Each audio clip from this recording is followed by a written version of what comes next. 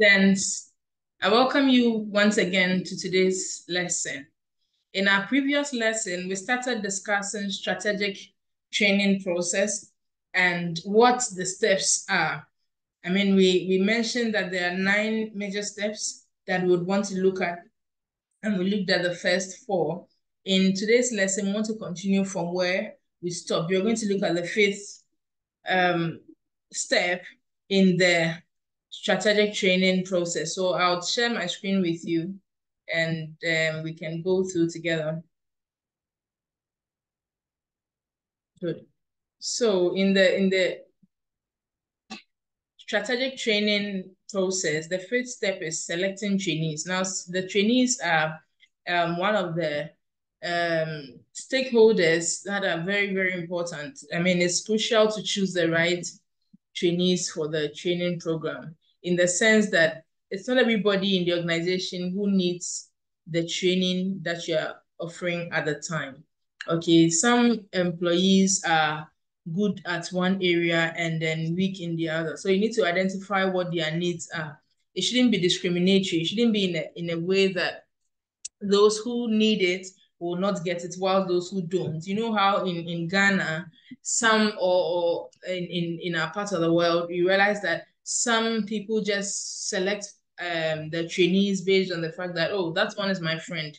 He is not my friend. And at some point, we even see trainings as punishments. If you're selected to go for a training, it means that you're under punishment or something. It's not that way. Training should be based on needs. So once you're selecting the trainees, you should identify the needs they have and select them based on the needs that they have, all right? It shouldn't be discriminatory based on sex, religion, or any of those things that we can think about, all right? You should ensure that the trainees are able to understand the materials that are going to use. This will help you too. So if you're going to give training on, say, how to use computers, and a particular trainee has never seen even a phone before, it will be difficult. And other trainees are experts in IT. So you don't mix the two groups, okay? You ensure that those who have never seen phones are separated from those who have seen phones and even laptops before. And they're on and on. So a trainee with 10 years of experience in, say, administrative work should not be put in the same training group with somebody who has just completed school and is now going to start learning administrative work. You should ensure that based on experience, based on the knowledge, the know-how, you should decipher and be able to put these trainees into different groups. So select the right or the appropriate trainees for each training program. And that is one of the ways by which the training program can succeed. Okay, others are weaker than others in several areas. So look at these things and then group them accordingly. All right, you don't put somebody who has been typing for the past 20 years and has a speed of, say, 100 words per second or per minute. Per minute is okay. Per second is too, it means I'm exaggerating. So 100 words per minute in the same group with somebody who is going to learn how to type 10 words per minute. It's a waste of time for the person who is going to do who does 100 words per minute. And again, the one going to do the 10 words per minute will also feel less confident to be able to put his skill to play, because once the one doing the 100 does his 100 and he is there now looking for A, looking for K, looking for Y, then automatically his vim dies out literally. So we need to be able to select trainees properly in such a way that they fit perfectly into the group for which into which you're putting them, all right? And that makes it successful. You don't put people who are learning how to build in the same room with people who are learning how to sew in the same training group. It becomes difficult. Okay, you separate them and let everybody do. So selection of trainees is extremely important, all right? So the next step, which is the 6th of the 9, is select methods of training. Now, there are several methods of training. We have the on-the-job ones and then the off-the-job techniques. Now, the method is extremely important, all right? If the method is not right, the tendency to fail is really high based on several circumstances, based on the way you want the training, based on how things are going, you're able to choose a method, all right? So whether on the job or off the job, it all depends on the circumstances, not your emotions or how you feel for that, that day, or how you think your training it depends on the circumstance. What training are you given? What is your focus? What is your objective? That should inform which of the techniques that you're going to use or the methods. Good. So the on-the-job training methods, there are quite a number. We'll go through these few. Mentoring, which has to do with, learning from somebody who is higher in terms of anything. So you pick a mentor. The mentor can be somebody who is close or far. You can learn gradually from the person without the person even knowing. Sometimes the mentor is aware of the mentee, okay? But bottom line is you are watching the person sometimes from a distance, sometimes from near, how the person goes about his things, and then you also do same. Job rotation has to do with moving employees from one department to the other with the aim of helping them to learn, okay, new ways of doing things, new skills, how the other departments operate. So in ATU, for example, it's typical of one administrative assistant to move from finance to HR to other liaison, other departments, okay? And that is job rotation with the aim of helping them to be able to pick the skills from the various departments. Job instructional training, going through a training with, say, a video or sort of, so you can go to YouTube and how to bake, then you start fetch one of that, fetch one cup of this, fetch this and that. And sometimes it's so dangerous. Sometimes you follow through a video to cook, and before you know, the food is actually fooding. So you need to be careful with some of these videos. Anybody at all can create an instructional training and say that, okay, how to do that, and just that. For all you know, the person doesn't even know how to really do it. So you need to find the right sources. You need to find the right people who are giving that particular training. They should be trusted. Don't just go to any blog and start how to cook, and you start preparing gallons before you know you prepared something else. So the next one is understanding. All right. Employees can be placed under top employees or people above them to learn from them. Okay, that is understanding. It's a deliberate action. You put the employee there deliberately for the one at the top. As he's going about his duties, this one is observing, just so that in the absence, what we call the succession planning, in the absence of the top manager, this other one who has been understudying him can take over. Now you have apprenticeship. Apprenticeship is usually for a period of time. So 3 years, 4 years, you go understudy, work with a master, watch what he's doing, do the same, practice it here and there.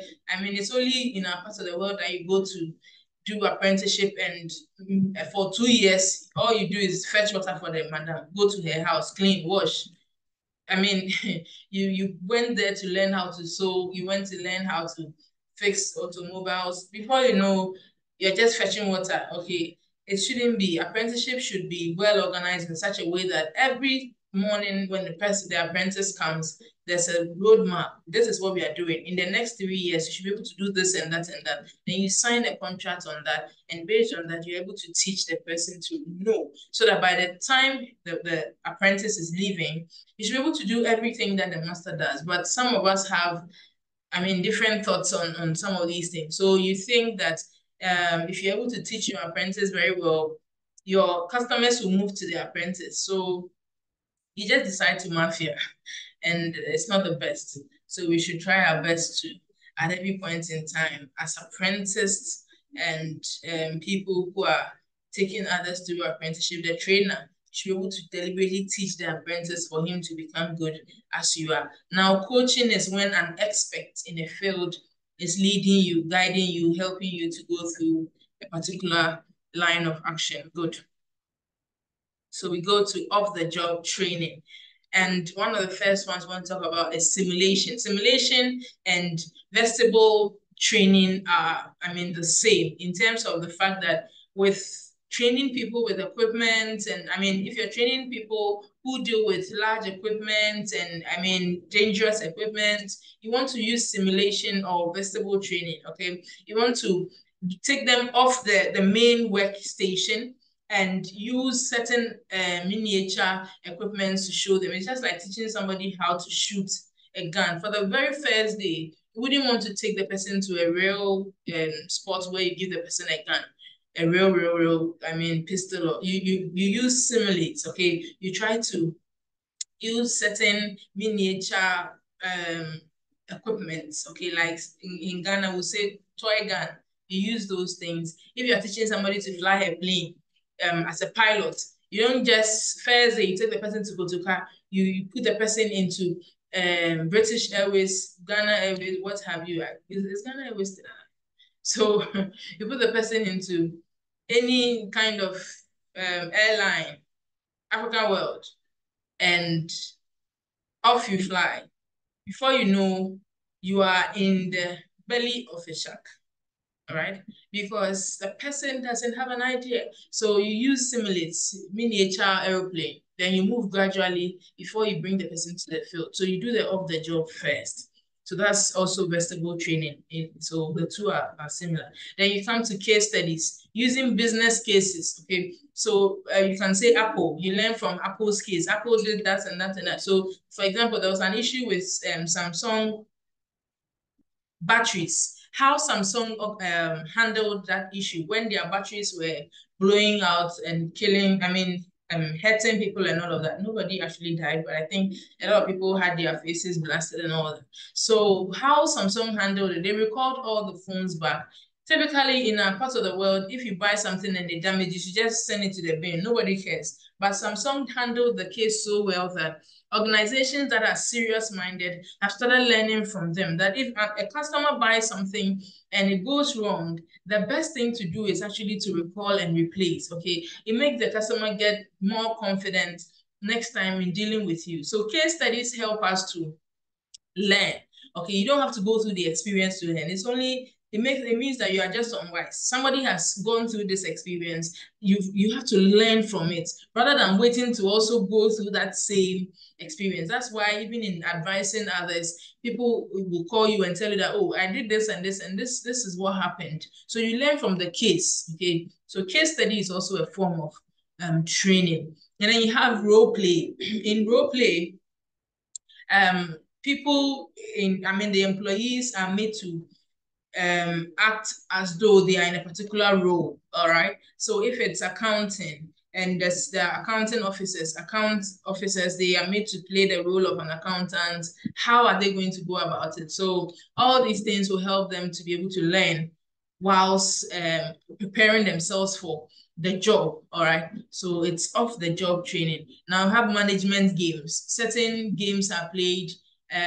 We have a game called Two Truths and a Lie. Two Truths, One Lie. That's a management game. There are several management games that can be played to depict how decisions should be taken in the organization. You realize that you see organizations bringing in somebody to train the organization, and then he says, line up, hold this person's hand, drag this person there, do that, do that. All these things are games that are played to show the employees the power of teamwork, the power of collaboration, the power of communication, because there's a game you play where you have to hide something and communicate it to the other team member so that the opponents will not see where you hid the thing. All these games are played to show us how to organize ourselves in our firm. All right. Then we have lectures. Lectures are typically given to a lot of people, a huge number of people, and then where you have the lecturer just giving out the information to them, and whoever will assimilate what does that. And some people sit in a lecture and don't hear a thing. Others also hear everything. So, I mean, all these methods or techniques under the various methods have their pros and cons. And I would want you to take this assignment. Look at the off-the-job training method techniques, on-the-job training techniques, and you want to analyze each of them. Let's know what the advantages are, what the disadvantages are. I believe that it will go a long way to help us to be able to understand. Good. So we move to the seventh step. And the seventh step talks about choose means of evaluation of training. Now, evaluation is extremely important. You've done so well at this point, getting to the seventh point step. To be able to evaluate your training, you need to choose a means. Okay, you've not started evaluating yet, but you need to choose what means you are using to evaluate. So formative, the formative has to do with evaluating a training program during its development stage. So as you are developing, you are evaluating, okay, in order to make modifications. So from time to time, you make corrections in the training that you are trying to develop, okay, so that you are able to correct things early before they get out of hand. So you are trying to make the thing better. So as you are developing, you are modifying. Good. And then the summative has to do with after the training, okay, program has been designed, you conduct the summative training evaluation, okay, to be able to provide information on its effectiveness. Then the process evaluation focuses on implementation. So the point where you are embarking on the training, that is the implementation stage. So you are looking at how the training is going to determine the strategies and activities, if they were implemented or not. Okay, what did you intend to do? Have they been achieved? That's the process evaluation, the implementation process. At that level, you do the process evaluation to check how it was implemented, what you plan to do, were you able to do it? And then the outcomes evaluation focuses on changes in knowledge, attitudes, and behavior. So these people were coming in with a particular mindset, with a particular behavior, with a particular attitude. After the training, what is the change that has come?